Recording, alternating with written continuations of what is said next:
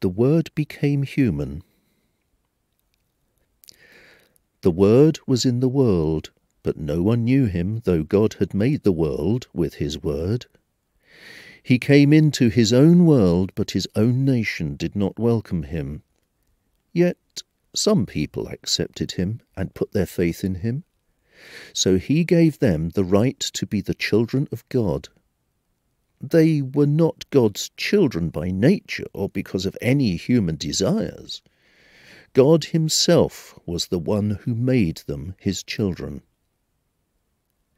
The Word became a human being and lived here with us.